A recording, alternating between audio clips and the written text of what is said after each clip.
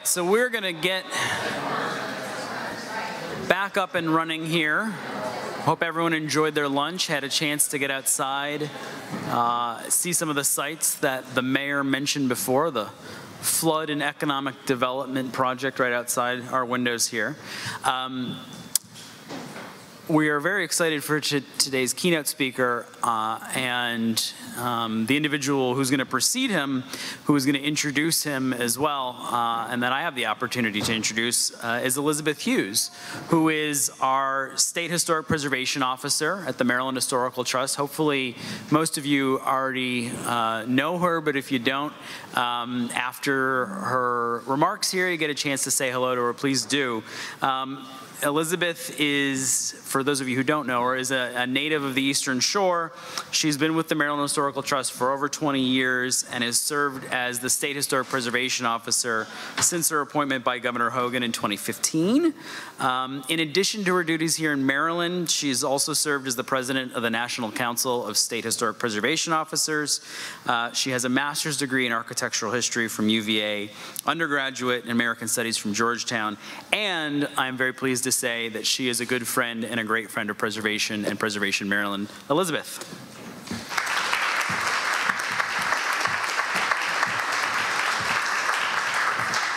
Thank you, Nick. I'm so pleased to be here today in Frederick. You know, the Maryland Historical Trust, partnerships are so important, and we're so very pleased to be able to sponsor, along with many others, the Old Line State Summit. It's great to have these opportunities to get together as a preservation community. There are no new problems. It's so important for us to be talking to one another about solutions that we found. I hope that if you do nothing else, you leave today with at least 2 new names and numbers in your Rolodex, if people even have Rolodexes anymore. I guess they don't. That dates me a bit. But please do that.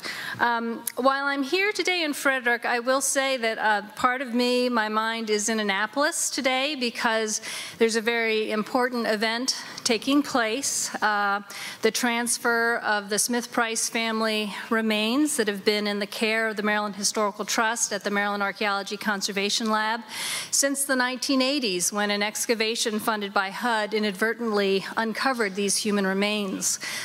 We took them in and we have cared for them over the many years that they've been with us. And recently the descendant community has reached out and wanted to have those remains returned to them so that they could be reinterned and recognized properly. So we're so pleased to have been a part of this process. The transfer to the descendant community is happening today. It may have already happened by now. I'm so very proud of the Maryland Archaeology Conservation Lab staff who have been involved in this process and who have been the caretakers these many years. So I do want to mention that today.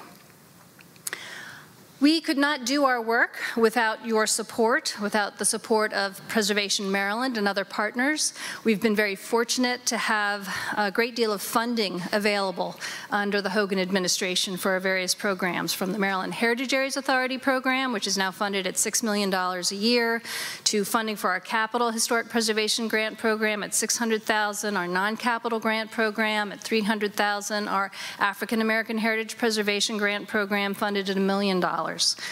We couldn't sustain that funding if it weren't for your advocacy throughout the General Assembly session, often led by Preservation Maryland, but it requires all of you to be there talking to your elected officials. We can't do that sort of advocacy work being part of state government.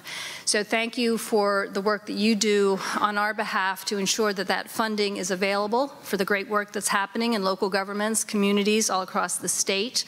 It's really essential to us being successful as a state historic preservation office and a preservation community. Looking ahead, I'm pleased to see that the publication of our State Historic Preservation Plan is imminent. That planning process involved many of you, many of your organizations. Many of you responded to surveys, participated in focus groups across the state.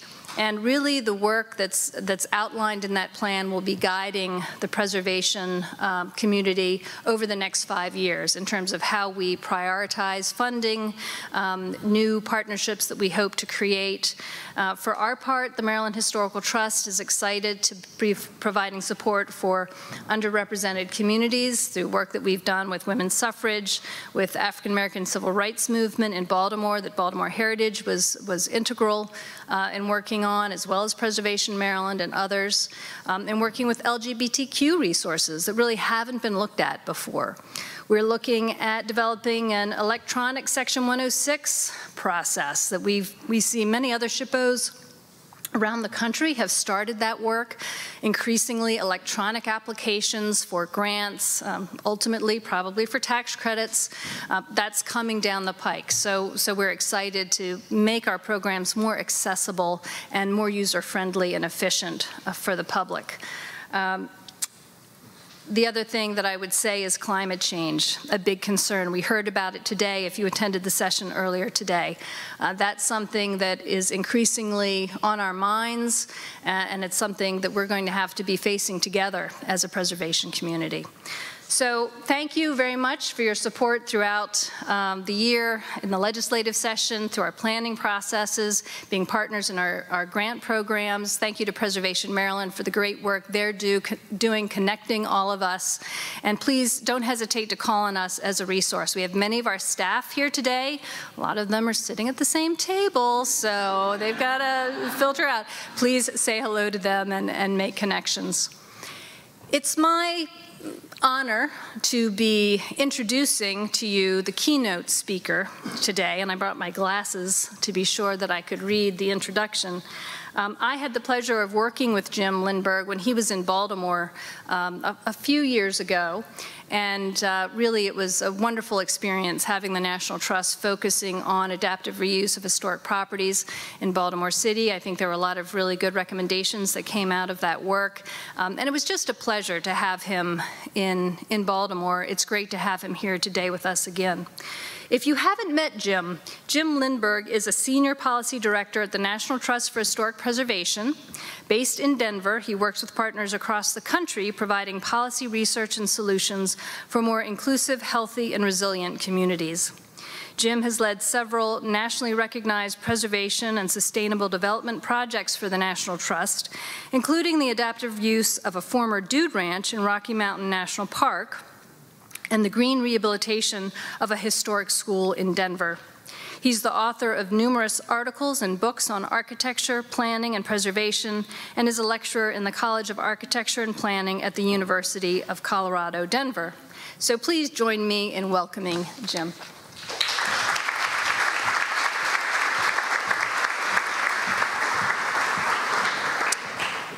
Thank you so much, Elizabeth. It was indeed fun to work together a few years ago in Baltimore. I learned a great deal from you and the experience there. And Nick, thanks as well for your leadership. You know, I think when I talk to my colleagues at the National Trust, Maryland is regularly recognized as a leader in preservation, and a lot of that has to do with these two great organizations and the wonderful leaders that you have. And I want to thank also the staff who put on this event. Congratulations, sold out.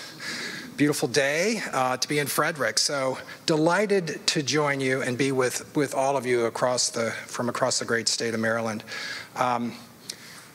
Maryland's also known as an innovator, and again, that's why I'm so happy to be with you today, to have a chance to share some ideas from work that we've seen or been involved in around the country, but also to get you thinking about what more you can do, because we have high expectations. You know, certainly Maryland is known for its early work on state tax credits, for its smart growth planning, leading the nation there. All the way up to work on urban disinvestment and the challenges there and the challenges of sea level rise that we see today, and I know there was a session on that. A lot of that innovation continues today, thanks in no small part to many of you in this room. So we really appreciate it, and again, look to you for good ideas in the future. I want to also bring my thanks and greetings from colleagues at the National Trust around the country and down in our DC office. including Paul Edmondson, who some of you know was recently named as President and CEO of the National Trust. If you don't know Paul, he has been at the Trust for actually longer than I have, 32 years, I believe. Paul is an attorney. He's our chief legal counsel, has led our very talented and effective law department for many years, and he's just going to be a terrific leader for the National Trust. I know he'll look forward to getting to know all of you as well, if you haven't met him, getting out around the country, hearing what's going on and what we can do to partner more with all of you. Also, I think, many National Trust staff live in Maryland, and some of them have even come up to work here, so it's always good to be back to see old friends and colleagues here in Maryland. What I'm going to do today is quickly highlight some research I've been involved with at the National Trust that I think might be of interest to you if you're not aware of it. And then I'm going to pivot to a focus on policy, what we can do with that research, how we can apply it and make a difference in our communities. In particular, to take advantage of what I think many of us recognize is a unique opportunity at the moment. With preservation as a movement maturing, we celebrated sort of our official 50th anniversary a couple of years ago. We have a lot to be proud of, a lot of accomplishments to look back on, but also much more that we can do in the future. And I think in particular a chance to integrate the values, the principles, the practices, and the benefits of preservation into new collaborative efforts in planning, in resource conservation, and in community development. To learn from the past, which we do well, what has worked and what hasn't worked, and to make preservation what I call the new normal. Wouldn't that be great? So we have a ways to go. Yesterday I flew into Dulles from Denver. That's a pretty close airport, and drove on up to the Frederick area. Being late in making my plans, Jessica was terrific and figured out where I could stay, which ended up being south of town along I-70 in a, corporate hotel. Perfectly nice, utterly ordinary, and to me, a completely strange experience. I haven't been out enough lately, I think. I was without a car, and there were no sidewalks anywhere nearby. So I had to bushwhack my way to get a bite to eat through parking lots and berms and drainage swales and 6-lane highways, and right? But I made it safely. Kind of a stranger on the landscape. Actually, I saw another group of adventurers heading out from our hotel who tried to do the same thing, I think, but they turned in another direction, and I never saw them again. So hopefully that turned out okay. It was all fine. Good food, actually, but a little disorienting. So, we've all been there, right? We know that world. But I imagine most of you are here today because you've had other experiences, different kinds of experiences in older places. Places that were made for and continue to serve people more than cars, that are healthier and safer, that are more interesting, more memorable. Places, I believe, that are more hopeful when we think about creating a better future for the next generation. So just take a moment and think about a place you've been. Maybe it was lunch today that sticks in your mind as a memorable place. What did it look like? What did it feel like? What did it sound like? What were people doing there? Well, for me, a place that sticks in my mind is this one, and I have to apologize. This is in Philadelphia, which I'm sure there are even better examples in Baltimore, another community here in Maryland, I'm sure. But this image stuck in my mind because I was here in this place about 5 years ago. It was actually at the National Alliance of Preservation Commission's meeting. Anybody else there? Philly? 20-something. And I was walking around Center City, and I walked back toward the Penn campus to the west, and I stumbled across this really remarkable intersection where I stood in the middle of the street for several minutes and just absorbed what was going on. There were No cars passing by, no horns honking. There's just the occasional sound of a bicycle pedaling past, tingling their bell. The tinkling of forks, and the din of dozens of conversations among patrons of perhaps a half dozen restaurants nearby, all sitting out on the sidewalk on a warm July night, enjoying the evening and conversation with friends and colleagues and neighbors. It was a place for people, not cars, and a place with a tangible sense of history, a warmth, a character, a human scale, a place that really was for people. And also a place that came to be, by the way, because of a small piece of public policy, believe it or not. This is the wonky part. In this case, a little ordinance change that Philadelphia made to make outdoor seating easier to get a permit for. And they saw, over the course of about 15 years, a 439% increase, which means they went from less than 100 to more than 400 restaurants in the Center City area, putting seating outside when the weather's nice. Transformed downtown, led to a downtown restaurant revitalization and renaissance that really has never been seen before in Philly. And I think, we know in preservation that it's moments like these where people gather together, enjoy each other's company, that often occur, it seems to us, in older places.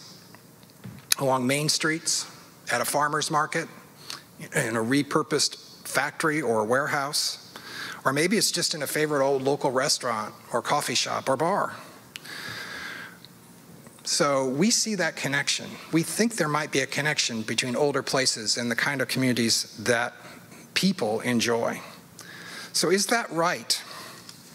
Is there a connection, or are these just the wistful, wishful, anecdotal memories of old, dedicated preservationists like me, and maybe you too?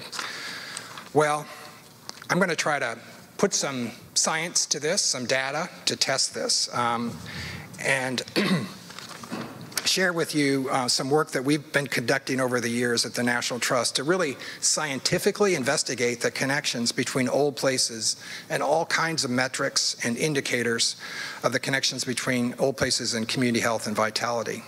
And to do that, we're using the increasingly available data that's available about all kinds of characteristics of place, looking at the correlations between the physical character of places and a range of vitality metrics like walkability, business development, employment, density, diversity, sustainability. Is there a connection? And this is research that we undertook not as an academic exercise, but because it comes at a time, we think, that we are facing, and I think you would all agree, some serious challenges around how our cities and towns will grow in the future. Big challenges. Not just what cities look like, but also who they are for and how they impact issues like climate change and equitable development. So let's start with climate. It's a subject you all here in Maryland have been looking at, perhaps as much or more than any other state. And think about the connections between climate and old buildings. We'll start with one statistic, 99%. That's the percentage of buildings left over, okay, do the math with me, after you subtract all of the newly built structures each year. So to state it another way, new construction adds about 1% to the building stock annually. So there's a lot of talk about new green buildings, but actually what we do with the other 99% is way more important. It's what really matters. So what are we doing? What do people think we should do? Well, in the name of sustainability, you've perhaps heard some advocate for accelerating construction of all kinds, perhaps encouraging demolition of older structures to make way for new, theoretically greener buildings. Is this a good idea? Well, we in preservation have countered. You've probably done this with the statement, the greenest building is the one that already exists. You've used that, right? It's a good one. People seem to get that. Don't tear it down. Well, is it true? About several years ago, we tested this assertion, where we conducted research to compare two scenarios. One, a rehab and retrofit of an existing building. That's scenario one. Scenario two, demolition and replacement of an existing building with a highly efficient new building. And here's the summary of the findings. So this chart, I recognize this is a little hard to read and to see. It took me a while to figure this one out myself. But what the chart is showing is annualized CO2 emissions from the two scenarios. The new construction is in blue, and the rehab scenario is in red. And as you can see, that first year, we did some work on the old building and we built the new building, so there was a lot of impact that year. But then as operations went into effect, and the new building, which is going to be in this test case more energy efficient than the old structure, starts to show the benefits of saving energy on an annual basis, the operating energy going down. Now, what's that dot? That dot is where the two lines cross. And it's 42 years from the date of the start of the project using this test case scenario, which happens to be from Portland, Oregon, for an office building. So think about that. A new building replacing an old building, the new building being highly energy efficient, using less energy annually, but taking more than 40 years before we see the life cycle benefits when it comes to CO2 emissions begin to actually show up. So this idea, this year of carbon equivalency, which we named this, is one we tested in different scenarios around the country, different climate zones, different building types, and we found that it takes, on average, between 10 and 80 years to reach that year of carbon equivalency. In other words, that's how long it takes before a new green building actually saves on our CO2 emissions compared to the retention and reuse of an older building. Well, I think now, more than we knew even when we did this study, we know that we don't have 80 years. We don't have 40 years. We may not even have 10 years before we need to start seeing benefits from how we treat and invest in our built environment. So in fact, the far better solution to that 99% question is to look for ways to save existing buildings whenever possible, to retrofit them for maximum efficiency, and we know we can do that too, and to focus new construction on infill sites. And I'll have more to say about that, but suffice it to say at the moment, there are many opportunities for that. So that's one way that our research, I think, has shown the value of retaining older buildings, conserving, reusing older buildings across our landscape, cities, towns, neighborhoods. Another study I want to highlight for you in a little bit more detail is a more recent study that, again, perhaps some of you have heard of. And this was another case where we tested an assertion, in this case one that Jane Jacobs promulgated back in the 1960s when she was fighting urban renewal schemes, and her idea that cities need older buildings, that they benefit cities in all kinds of ways, bring vitality, and encourage social and economic diversity. Was she right? As it turns out, no one had actually really tested this, so we felt it was time, especially at a moment when some were starting to question whether Jane Jacobs, in fact, had it right in an era of urban revitalization and growth. So we conduct this study by, again, using data that's available, particularly from assessors' files in cities across the country. Looking at the urban landscape initially of 3 cities, and then we expanded this nationally, dividing each of those cities up into equal 200 meter by 200 meter grids, which is about the size of a square block and a half, if you can kind of imagine that. And then gathering data on 3 variables. So here is age.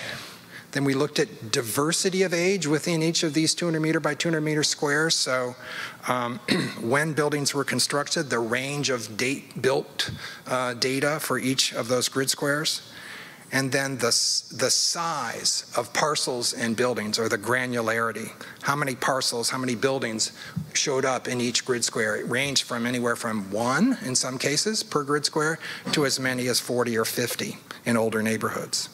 And then finally, we added all this up, these three variables into something that we've called character score. And this is an important concept to remember because I'm going to refer to character score here as I go through a few of our findings.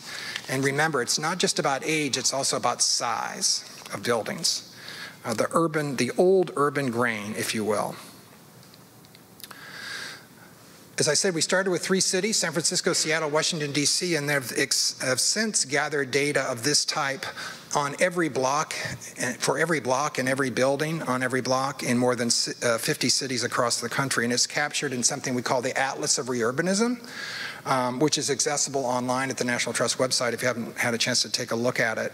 And again, we developed this as a tool for planners, for preservationists, for developers, for those who care about their communities and are seeking to better understand and manage some of their most important assets, and that's their old buildings and old neighborhoods.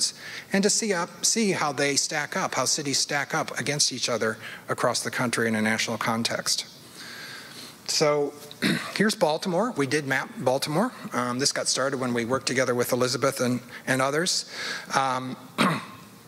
And I illustrate this just to show, again, how these maps work. There's 2 broad categories, as you can see, 2 colors, red and cool, blue. In red are those areas of high character score. So the red and orange scored highest when it comes to character score, and the areas in blue scored lowest, and just divided the city in half, essentially, along that set of metrics. Well, through the Atlas of Reurbanism and our older, smaller, better study, we measured the correlations between these physical traits that I outlined and some 40 indicators of urban vitality. And I'm going to illustrate our findings using some Google Earth images from Denver. And again, on the left, we have a typical area of newer, larger, less age diverse fabric, and on the right, older and smaller and more age diverse fabric, approximately the same size from the Google Earth images. I'm going to show you a little bit, highlight some of the findings. Note that, yes, we did this research for large cities for the most part, and although we haven't had a chance to test this methodology in many smaller communities yet, our expectation is that we would find similar kinds of correlations and patterns. And for those of you who get interested in this and want to learn more, there is, again, a summary report as well as maps and fact sheets on each of the cities we studied on our website. So I'm going to go through these quickly, starting with one that's perhaps kind of obvious, right? Surprise, surprise, we found higher walk scores, higher transit scores in areas with concentrations of older, mixed vintage, and smaller structures, the high character score areas. Perhaps not as intuitive, these areas have greater population density. We see this pretty consistently across the cities we studied around the country. And along with that, more units of housing, more units of different sizes and types, from single family to multi-unit apartments. Significantly as well, and frequently, more affordable housing as well.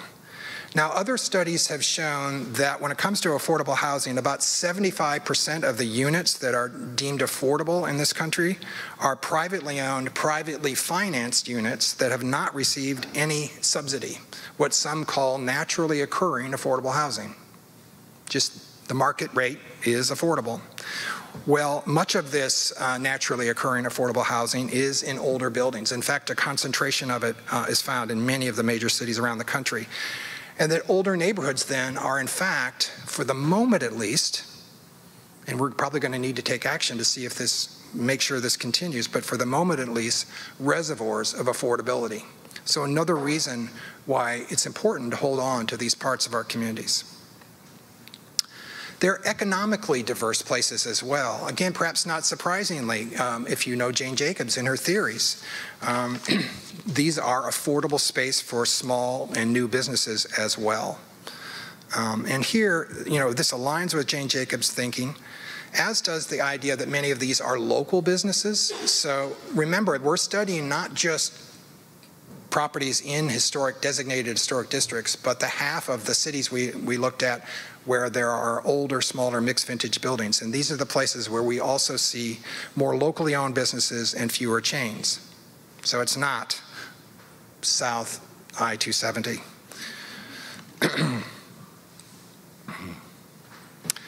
And again, I think an important finding as we think about who our cities are for, these are neighborhoods and districts that support and provide opportunities for more women and minority-owned businesses.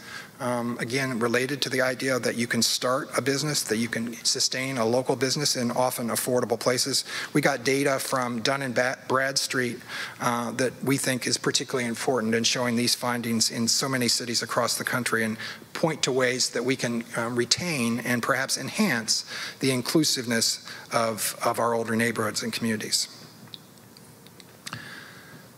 There's also a question, and I think a finding that relates to a question of density. And we often think of density in terms of square footage, how much space a structure takes up, and that's important for lots of reasons. But there's another kind of density, and that's density of activity, density of use. And here we see older neighborhoods outperforming newer areas. These old buildings work 24/7. They were designed before the automobile, so they don't give over a lot of space to cars. And they provide more jobs per commercial square foot than comparable neighborhoods that are newer. They're also attracting jobs in the creative economy. These are the kinds of jobs that include arts, design, entertainment, advertising, publishing, software. Those kinds of businesses, those kinds of jobs are taking root and flourishing more often in neighborhoods with high character score. And again, going back to Jane Jacobs, what did she say? Old ideas can sometimes use new buildings, but new ideas must use old buildings. The data turns out to support her thinking. A couple more. This is a finding where we just had data from one city, City of Chicago. But what we found was, perhaps surprisingly, that these areas were also more energy efficient, even in their existing form without a lot of retrofitting.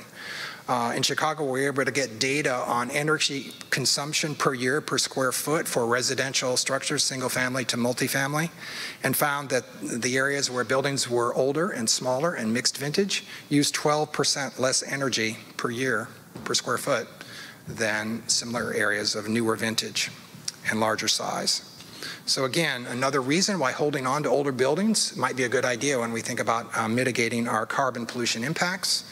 And this is, again, without having necessarily gone through a lot of retrofitting. There's more on the table that we can take advantage of there.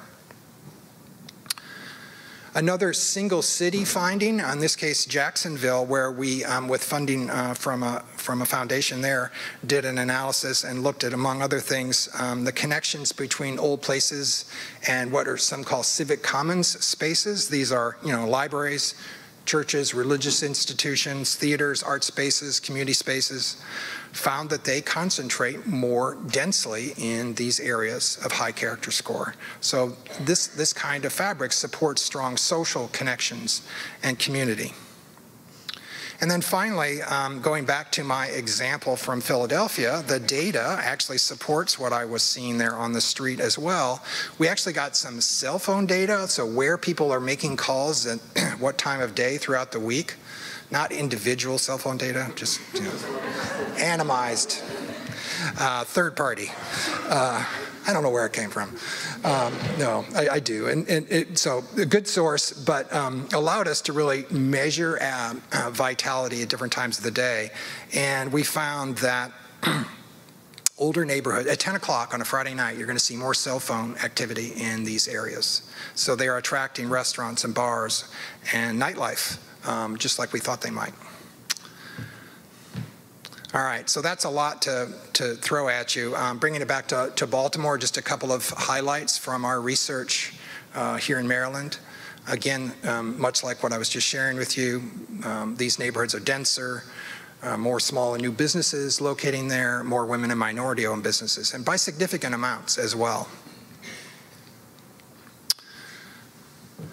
Well, so these findings, rely on data, which I think Jane Jacobs would have just hated. I mean, she just would have thought that's the goofiest study I've ever heard of. Go out and use your eyes, right? So, all right, let's do that. Let's do a little visual field testing, do a preference survey in real time. This is San Francisco, downtown, same street, same block, 2 minutes apart, different sides of the street. And I think what you see here is that preference survey in action. Where do people want to be? They want to be on the side of the street where there is actually a mix of old and new buildings and businesses, activity, and other people. There's a lot more going on. These are the places where people want to be with each other, active, busy places. The other side is a place to pass through quickly. So indeed, Jane Jacobs was right, and that character counts, and that cities and towns do need old buildings. So those are the two studies I wanted to share. Now, let's go back to what we can do about it.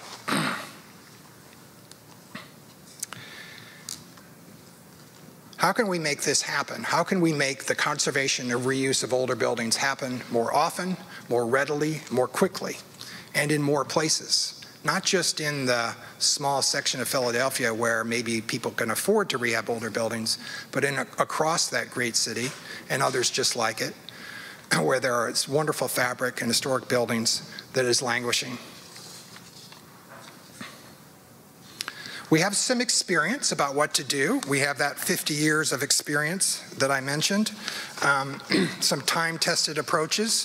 For instance, of course, one of our basic tools, historic districts, which have been set up to conserve and manage change in thousands of communities around the country, probably hundreds here in Maryland, if not close to it. And that's worked well. It worked well. But as I showed you earlier, the impacts are relatively limited. And not only that, the way we do this has in many ways been through an exception to the rule. We've required special settings in the software, if you will, for planning. So in a time when the challenges and the opportunities that we face are so great, is it enough when one of our basic tools, local landmarking, is only impacting less than 1 out of 20 buildings in the average city that we've studied? Well, to illustrate why this matters, I want to bring these 3 cities to the fore and look at the numbers for Washington, D.C., Baltimore, and Philadelphia. So in green, you see the total number of structures in each of those cities, hundreds of thousands. And then in orange, you see the number of structures locally designated, and in this case, we're talking about tens of thousands. And then in red is really, I think, the important number, and that is the structures in those cities, and these are the cities of, not the metro areas, the structures in those cities that date from pre-World War II. And it's a large percentage, somewhere around 2/3 in each of these cities, maybe even a little more than that. These are the buildings that, make up and are in many ways the cause of those high character scores that we saw in the findings that I just shared with you. These are the buildings and the neighborhoods that make up the DNA of our older cities, our older neighborhoods. How are we treating them? How are we encouraging conservation and reuse in these areas? What more can we do? Here's a really cool looking chart, I think, if you just step back for a minute. These are all of the 50 cities on our atlas. And so here again, using that color scheme of red and blue, in red and orange, those are the structures in each of the 50 cities that are pre-World War II. Red is pre-1920, orange pre-World War II. And in blue, post-World War, light blue is 50 years old. So if you add the red, the orange, and the light blue, those are all the structures in our cities that are at least 50 years old. And of course, as we know, that makes them National Register eligible. So we might be interested in them. How can we increase the percentage of those buildings that we impact through our work to raise the percentage of historic places that are conserved and historic buildings that are repurposed? So, whoops, oh, there's Baltimore, if you were wondering. So I'm going to offer 3 strategies and examples that fall into 3 buckets. This is the policy section. And I think these are kind of useful buckets. And I hope that this will give you some ideas to build upon. I'm going to cover a lot of ground and hopefully just spark some thinking and ideas and ahas and, oh, we've done that, or we hadn't thought of that. I'm also hoping this will spark some new ideas from all of you, and that next time we talk, you'll have some new examples for my list. We're counting on Maryland to keep innovating. So I want to start with removing barriers. How can we update, if you will, our development management software for a new era of interest and investment in older neighborhoods, older buildings, older communities? And for this section, I'm going to rely on and draw on work that we did with the Urban Land Institute and our preservation partners in 5 cities just a few years ago, including Baltimore, as Elizabeth mentioned, where we had a chance to work with Johns Hopkins and his team at Baltimore Heritage, with the Maryland Historical Trust, Preservation Maryland, and ULI Baltimore, all together, thinking about, as people interested in preservation and real estate development and community development, what we could do to make reuse easier, faster, cheaper, what we could do to get obstacles out of the way, if possible, and allow the market to do more of its work more successfully. So, surprise, surprise, when we think about barriers, what do we get? We get zoning. Sorry. But this is important because in so many communities, it starts with zoning. It starts with old zoning that is out of date. Zoning that really doesn't match our visions, our comp plans, our neighborhood plans for the future. Those visions are great, but without zoning, how do you implement them? The zoning has to align with the vision. For decades, we've lived with outdated zoning codes, and we've done those fixes, those Band-Aids, those patches, that special software to make the zoning better with districts and overlays and all kinds of tricks and tools. What if the zoning underneath all of that was actually good? That might make our work a lot easier. We would go beyond the 4% to the whole city on one night as city council. What about that? Well, it's a big project. A few cities have done it. It's worth doing.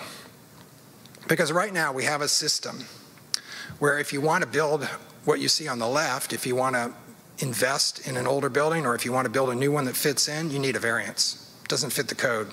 Got to go through a hearing. Got to go through a process. Takes time, takes money. By right development, you want to do something like this? Fine. That's easy. But more of the old stuff, that's hard to do.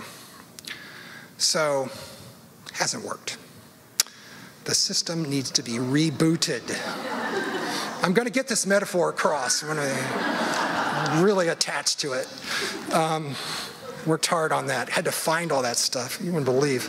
I've got a whole file of it. So what can we do? Well, let's, the structural philosophical shift is to flip this on its head. So better zoning codes make this the kind of development that needs a variance if you're going to do it at all, and makes this by right. Think about what that can do, how that can really ease our work, to support our work, to make even the work of a historic preservation commissions easier when that underlying zoning isn't constantly throwing up infill projects that are totally out of character, but they're allowed by zoning. Well, there's lots of ways this can play out. Here's an example from Baltimore. I think this is an image I took back when we were working with Elizabeth and John's. The old code in Baltimore dated, I believe, from 1974. And for the most part, that code made corner stores, which are a typical pattern in Baltimore, across the neighborhoods of the city, and in many cities around the state, I'm sure, corner stores, illegal, right? You can't do it.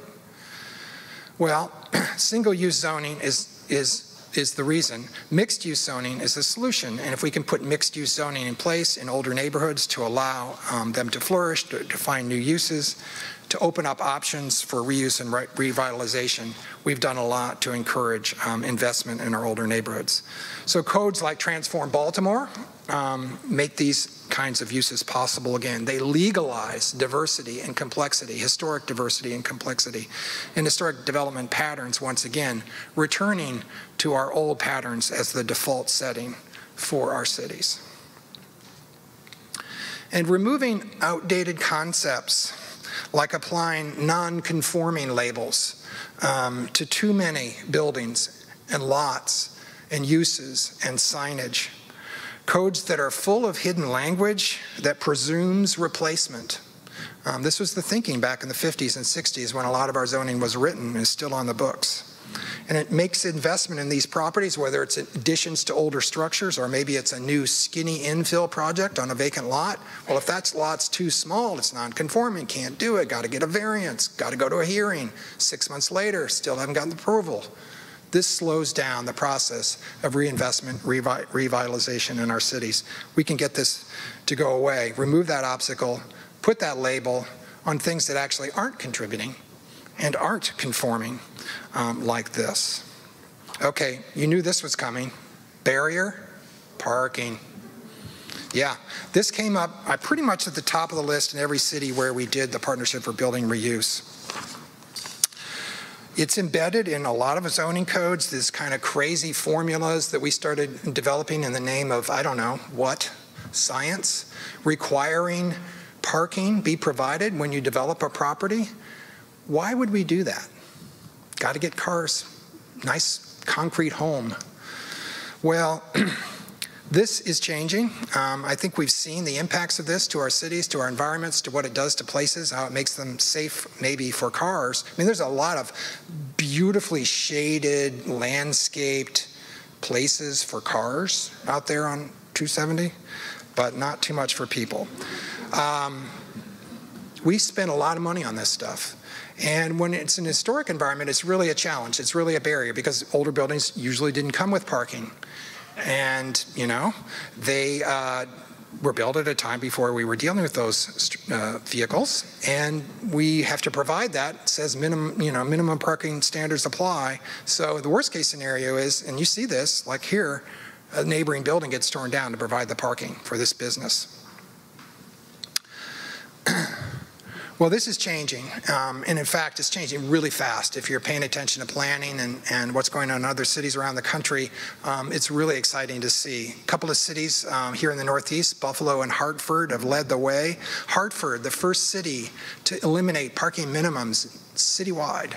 They're doing a lot of smart things in Hartford, and that's a big one. Believe it or not, there's a proposal to do the same thing in a couple older neighborhoods in Houston. So we can do this. This era is changing. I think we're kind of putting cars in their place. They still need to be accommodated. We got to deal with them until the transformation happens, whenever that is.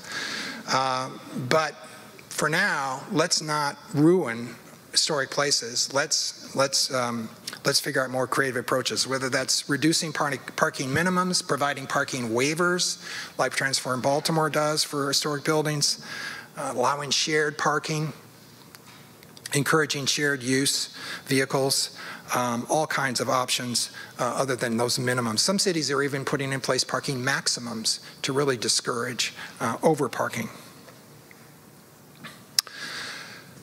I'm just going to touch really quickly on two other big systems that are undergoing change now, and I think we in preservation and in planning and in smart growth can be part of these conversations and help good things happen. And one of the big ones, again, that came up in our work with ULI and Preservation Partners is building codes. Along with zoning codes, building codes are sort of the big piece of public policy that guides development and real estate. And these codes are evolving as well. And in fact, this has happened pretty quickly. States like California, cities like Chicago, putting in place new building codes. Maryland has always been a leader in this field. I think you guys are pretty up to date on this, but if your community has not adopted the International Building Code and the Rehab Code within that, I encourage you to do so.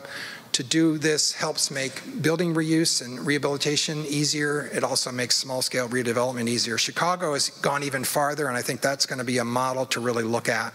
We're going to be studying that as they roll out the implementation on that code here in the next few months. Another code, and this is increasingly becoming important, are energy codes. These are updated every 3 years, and they are becoming increasingly more stringent as we again seek ways to make our building stock more energy efficient and less carbon polluting. One of the things that we often see is a conflict between the prescriptive approach of some energy codes where certain treatments are required and the character of older buildings, whether we're talking about you need to insulate that factory wall that you're converting to lofts, but you're going to lose the character of it, or you need to change those windows. Some have advocated for a strategy for historic buildings where we seek exemptions from energy codes, and that may be necessary now and then, but I'm not sure that we want that to be the answer writ large. If we want to show how older buildings can be part of the solution, how older buildings can help lead us to a more sustainable and resilient building stock, we actually need systems and codes that allow older buildings to shine, and that future energy codes could be focused on not prescriptive treatments, but actually on outcomes and performance. And this notion of an outcome-based or a performance-based code is one that a lot of code experts are interested in. We were involved a couple of years ago in a pilot in Seattle where we tested an outcome-based energy code with a couple of historic projects and got property owners to track energy use after they implemented their rehabs using this alternative path to compliance.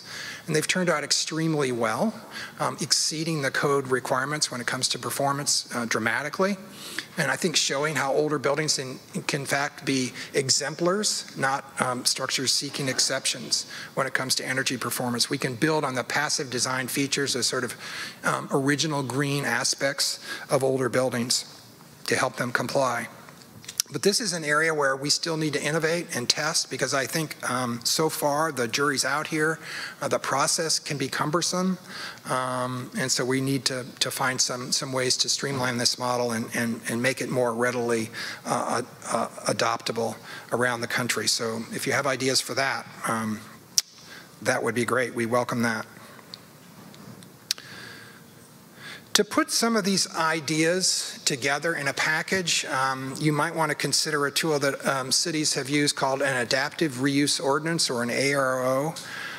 These can be tailored to meet local needs, but really the idea is to remove the kinds of regulatory barriers, code barriers that I've been talking about, and put that in a package that you can use as an overlay to encourage adaptive use in specific areas. Los Angeles really led the way here as an innovator. It's a great story of how they used an adaptive reuse ordinance to encourage conversion of their amazing stock of commercial pre-World War II architecture downtown, a lot of it sitting vacant, and converted a lot of that to housing and hotel use. More than 60 structures converted and rehabbed, more than 14,000 new units of housing created in those older buildings.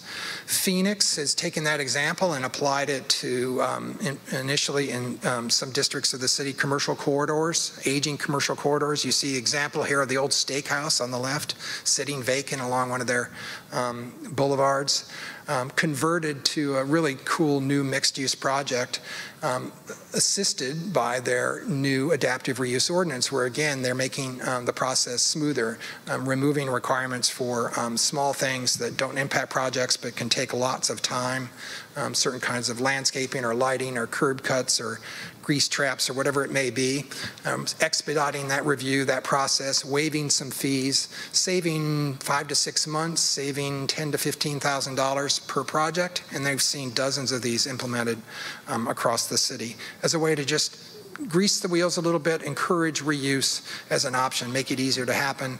The examples start getting built, more people see them, more of this starts to happen, and momentum builds. Okay, now, we talked a little bit about how to encourage reuse of existing structures. What about that other side of the equation? Where does new growth go? Where does new construction go? Because demand in many cities and towns is growing. Where are people going to go? And here we've done a study recently in Little Havana, a neighborhood that you may have heard of in Miami. It's actually one of the densest neighborhoods in Miami, a great historic neighborhood with incredibly rich culture, diversity of population, wonderful architecture from different eras, early 20th century to mid-century. How can Little Havana grow and evolve and accommodate change, which is expected to bring a lot of demand for new residents? It sits in the shadow of downtown Miami. We did a study that looked at the vacant lots in the neighborhood and then just applied existing zoning and found that you could add approximately 10,000 new residents and 2,500 new jobs and 550 new businesses in Little Havana, a dense neighborhood, without one demolition. So you can go from vacancy to vitality on those vacant lots without requiring the demolition of existing buildings. Well, that's one of our dense neighborhoods. Think about so many parts of our cities where, in fact, there's a lot of room for redevelopment. This has got to be part of the equation. This has got to be something that we advocate for, filling in vacant lots, making better use of parking lots, encouraging infill development at all different scales. Some other ways to incrementally densify older neighborhoods, unit sizes. This is something where the market is starting to lead the way towards smaller unit sizes. There's a demand for this. Some call it micro development. You get more people in older buildings than you used to.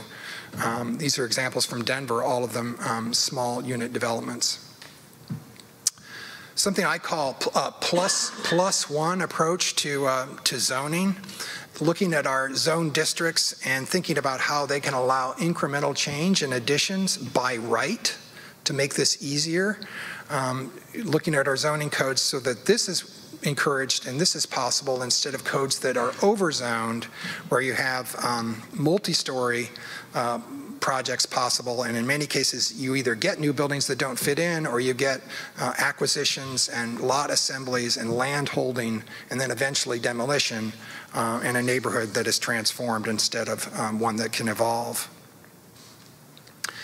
And then finally, on the barrier side, I think it's time that we look at our neighborhoods, including our historic districts, and think about allowing accessory dwelling units by right. This is an idea that, again, like no parking, is spreading. It's one that we've seen work in communities of different sizes and different types. This happens to be a couple of examples from an historic district in Denver. These are great projects. They're a way to add density in a way that's compatible with existing patterns, that can bring diversity, can bring income and economic benefit to property owners, especially if they're not coming with a lot of parking requirements. So I think ADUs are something that you're going to hear more about and hopefully find a way to say yes to in your backyards. All right. That's probably controversial. Oh, well. I think it's important.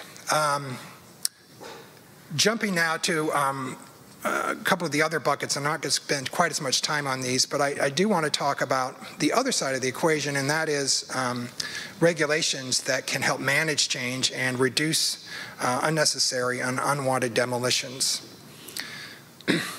And here again, going back to zoning, when we think about what are our alternatives when we see a neighborhood where we want to manage change, to prevent demolition, to encourage compatible infill, what are our choices? In too many communities, these are the two choices. You can go with the zone district that you've got, or you can do an historic district. And there's not much in between. And it really represents what I think we would consider to be a tools gap, that we need more flavors, more choices, a bigger menu of options when we think about how to manage change, to reduce demolitions, to encourage conservation and reuse in older neighborhoods. So these can go by a lot of different names. It starts with contextual zoning, and then we think about overlay districts that might encourage good design or actually reuse, like an adaptive reuse ordinance, or the idea of conservation districts. And this is probably one that many of you are familiar with. It's actually an old idea from, I don't know, the 70s and 80s, actually. I think some of the earliest ones. It's coming back, and a lot of communities are looking at this as a way, again, to manage change, but to do that in a way that is not quite so fine-grained as an historic district. It might be a little bit more flexible, where you can manage change based on all kinds of criteria, not just historic significance.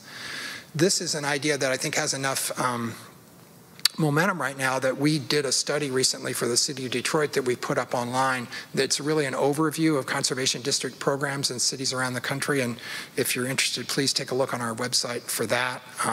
It's a great resource of the different ways that cities are doing this, and I know there's interest here in Maryland in this approach. We'd be happy to work with you to find those resources. Landmark ordinances themselves are evolving as well from the 50s and 60s and 70s when a lot of them were set up. We're going now from a kind of black and white, one-size-fits-all strategy for local ordinances to one that is more full spectrum and really includes a lot of different ways of doing this. Thematic and multi-property districts like they've been doing in Providence, Rhode Island, non-contiguous districts, cultural historic districts. Los Angeles, San Francisco have been leaders in that arena, looking at different ways that through our landmarking process, we can design strategies that encourage the recognition of more diverse kinds of significance and the recognition of different ways to protect those places.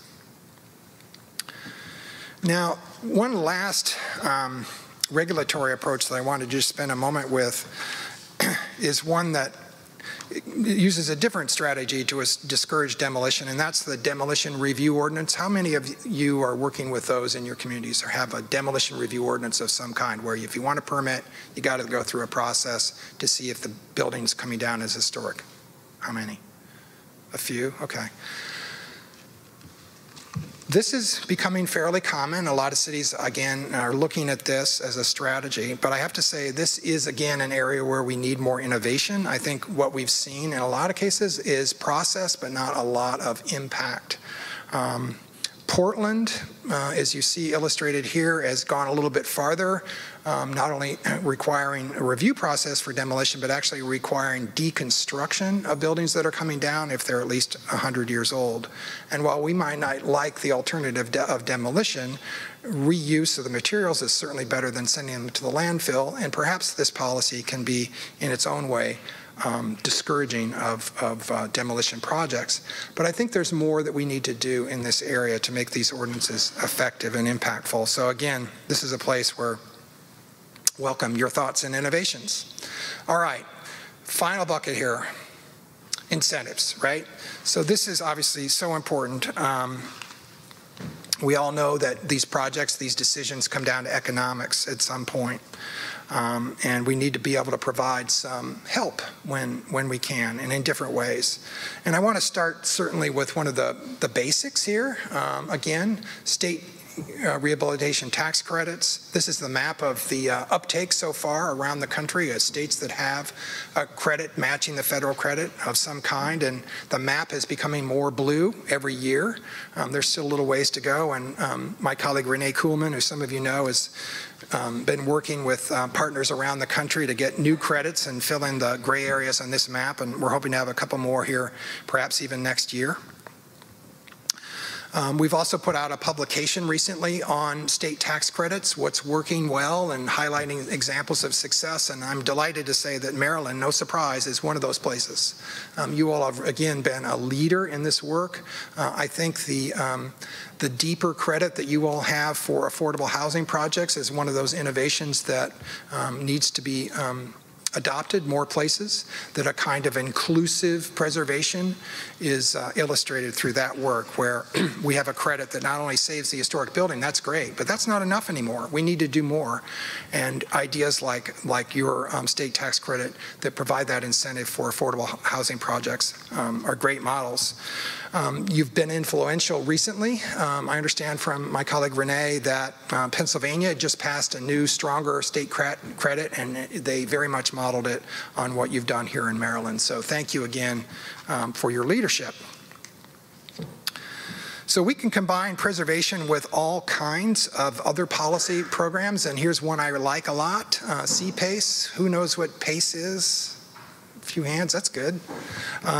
This is property assessed clean energy. This is an incentive that can help property owners essentially decide to fund and implement energy retrofit projects where they can save energy through a retrofit and then pay for the cost of that improvement through an assessment on their property tax. And a great example from Milwaukee there, a great historic building, but also I know you have this program here in Maryland and have been putting it to use on Main Street, among other places. And again, this is one where I'd love to see examples and ideas for how we can use this incentive for smaller scale projects in particular, because that's where we have a preponderance of older buildings. So your leadership there will be really critical and important. Thank you.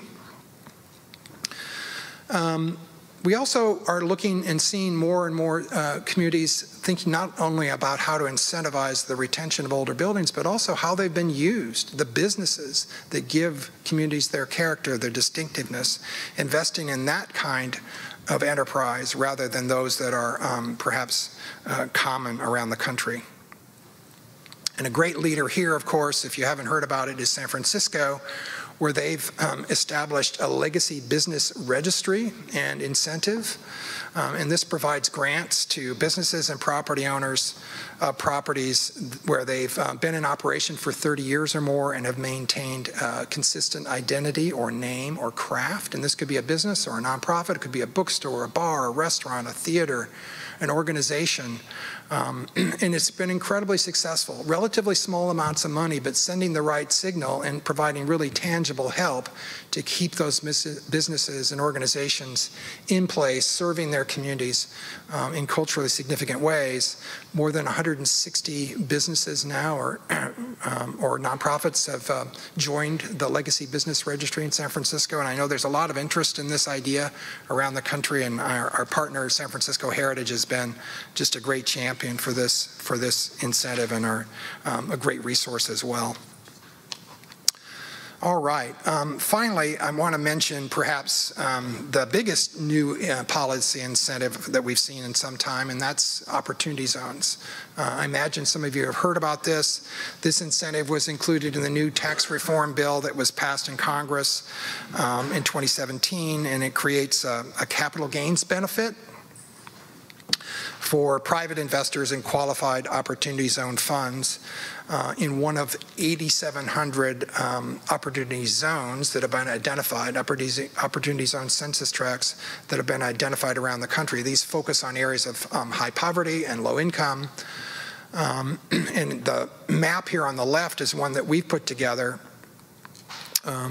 where we're showing opportunity zones, which are in blue, National Register districts in yellow, and then rehab tax credit projects, federal rehab tax credit projects, the blue dots. And we also have Main Street communities and districts listed as well. Because we think there's really a strong connection and overlap between these designated opportunity zones and areas where we see National Register designations, tax credit activity, and Main Street programs, as the statistics there on the slide show you. So this is a place for us as advocates for sustainable, inclusive community development, I think can be really influential.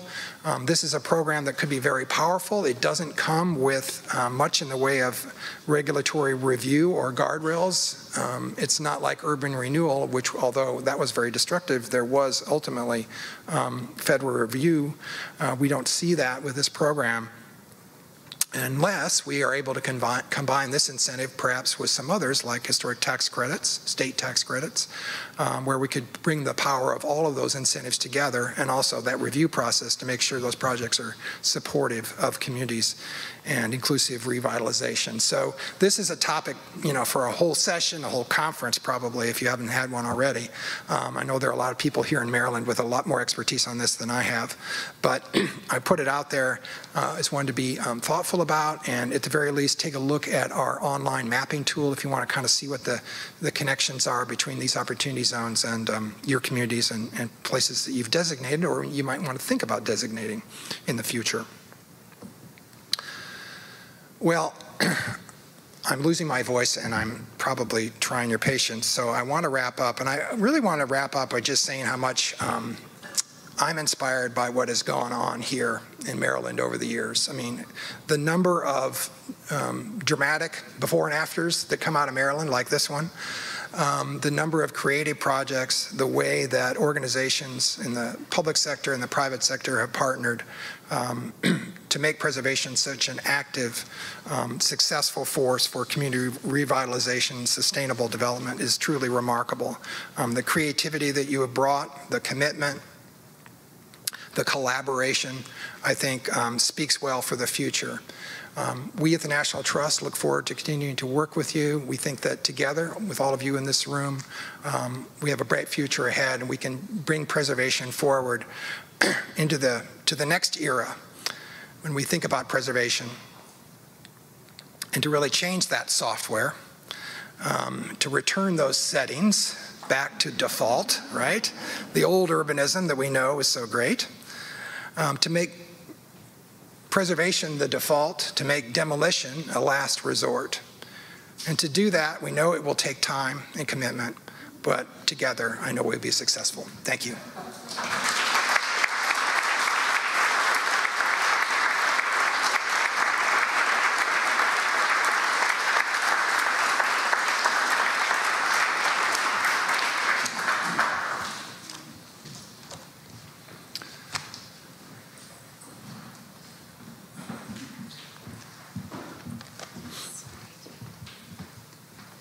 And we do have time for some questions, if anyone has a question.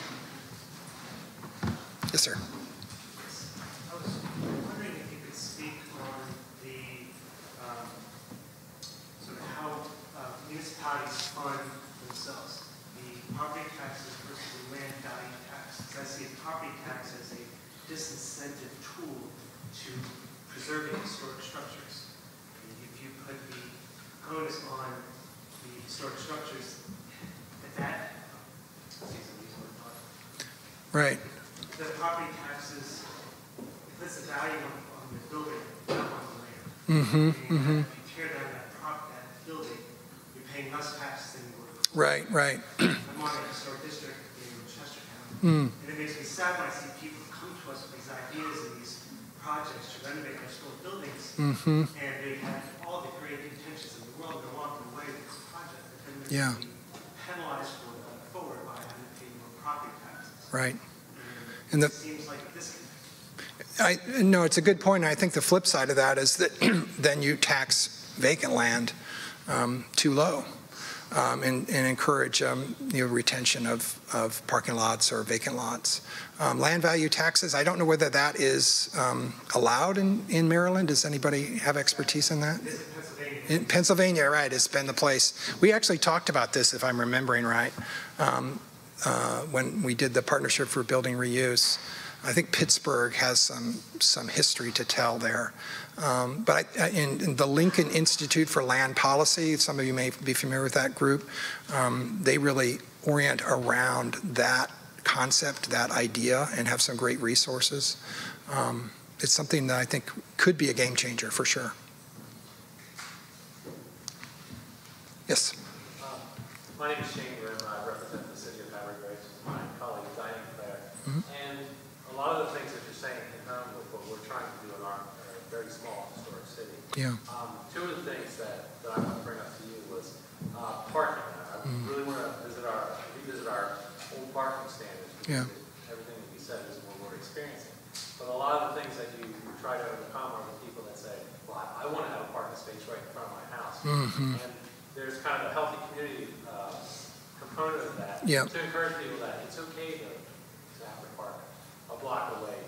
So there's one of the things that we're trying to overcome. I've seen it in some redevelopment projects in our city where, we've had a few people come out and say, well, I'm going to lose parking. Well, no, you're not. You have 6 cars. They're complaining and they have 6 cars and they expect to. But the other thing you didn't really touch on in this presentation that I was wondering if you could speak to is one of the barriers to quality redevelopment or even redevelopment or reuse of existing housing stock or commercial is stormwater management. It seems to be one of the biggest problems that we have, especially for redevelopment. Could you speak to any experience that you might have with that? Boy, less experience with stormwater management other than maybe some of the obvious answers about green roofs and just looking at all the impermeable surfaces, trying to reduce those on existing properties. That can be a challenge because old buildings often fill their lots. But, I think doing that at a district level, you can usually find some opportunities for retention, absorption. And with parking, I think probably the first answer I give there is, maybe try something incremental. Often I think we find that there's a lot more fear about the consequences, and the actual consequences are really not what people worry about, or they're not as bad as they worried they might be. So trying incremental approaches might be the best way to go. Yep. Who else? Oh, I'm sorry. Yes, Klaus. I just wanted to give a shout out to your point about having something in between historic preservation as a local district and having nothing. Yeah. In Baltimore, we are losing buildings left and right in National Register districts that have no teeth. Right. And there should be a conservation overlay. Right. I've been saying this for years, but we don't have it. I wanted also to hear whether the organizations that are present here are making a push to actually get them. Because a lot of people are reluctant to designate the area historic district because everything then is managed. Right. Yep. There can be some pushback. Does anybody want to respond to that? What may be going on? What are you working on in Brunswick? The city of Brunswick is actually working on a conservation district currently. We have a preservation and revitalization committee with some assistance from Preservation Maryland getting our direction. That's great. Yeah, I mean, I think conservation districts are one of those tools that, you know, really fill that gap, and I think are increasingly, we're going to want to look at that as an option to include in a kind of standard set of best practices. We're working in Philadelphia right now to look at how that city could improve. They have a conservation district ordinance that hasn't worked terribly well. So and there's a few of those on the books. There's some lessons to be learned from those ordinances that have been in place but really haven't been used. And really to work with Philly to bring a more full spectrum set of strategies to their program, more tailored districts for different circumstances. Not every neighborhood's the same, so I think we need to respond to that. Walter.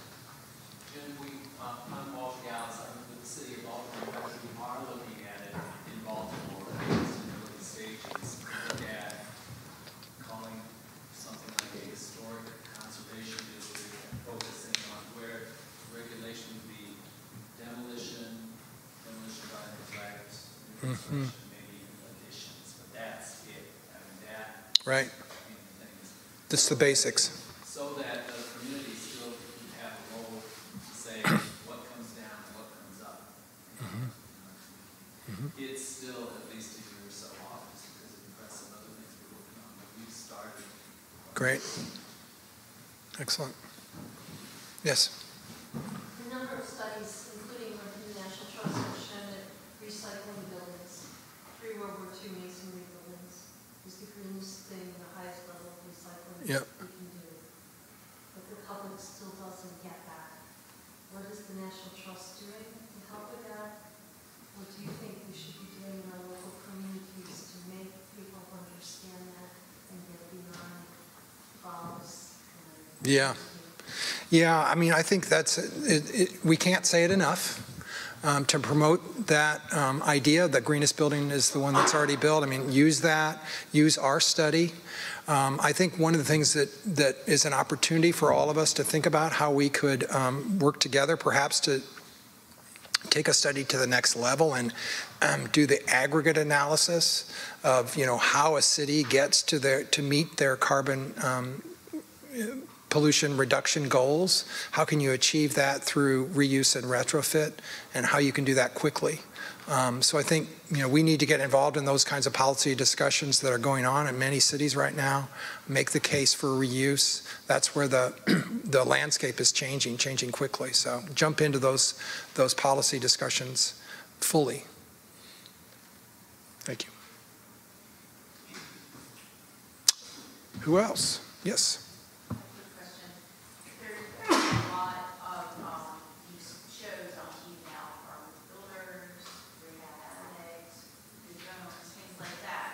I think peripherally they're touching on things that we touched on here with regards to reuse, reinvestment, and I think that touches a greater audience of people, whether or not they understand what they're necessarily. It's great. Preservation oriented, and it's Yep. at its ground level. Is that something that the National Trust is considered to be piggybacking off of, or trying to use that as a ground, like the ground kind of, like getting to the general public? Yeah. Think that this is above their kin or sort of Right. level Make it something that feels like everybody can do. Exactly. Yeah. No, I think that. Those shows kind of have touched on that. I think that's very much our hope, that we, in working with all of you, can be a force for that message.